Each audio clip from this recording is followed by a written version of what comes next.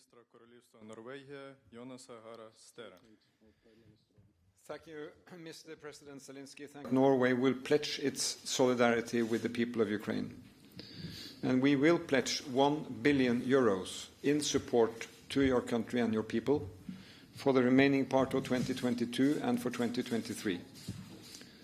For that amount of money, we will support your efforts to provide humanitarian aid to people in need, to support your reconstruction, and to support your right to defend yourself. Є новими, а вже навіть, можна сказати, застарілими. І у цьому зв'язку хочеться у вас уточнити питання призначення. This war is a breach of international law, of most principles written down in that law.